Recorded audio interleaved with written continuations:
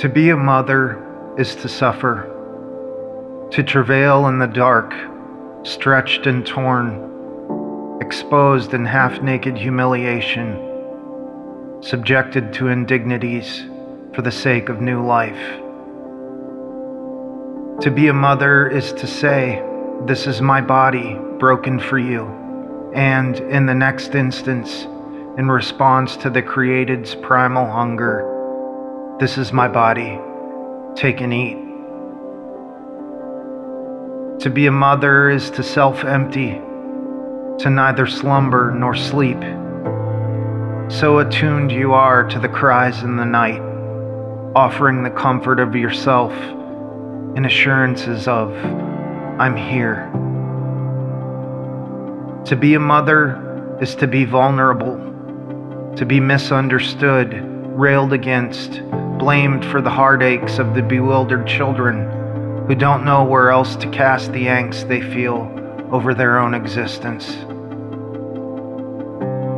To be a mother is to be accused of sentimentality one moment and injustice in the next. To be the receiver of endless demands, absorber of perpetual complaints, reckoner of bottomless needs. To be a mother is to be an artist, a keeper of memories past, weaver of stories untold, visionary of lives looming ahead. To be a mother is to be the first voice listened to and the first disregarded. To be a mender of broken creations and comforter of the distraught children whose hands wrought them. To be a mother is to be a touchstone and the source, bestower of names, influencer of identities, life giver, life shaper, empath, healer, and original love.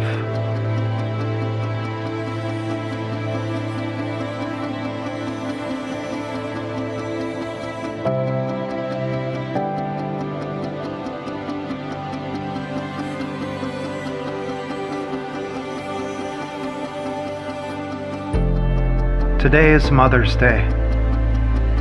However it's most spiritual for you, let us remember our mothers and mother figures in our lives.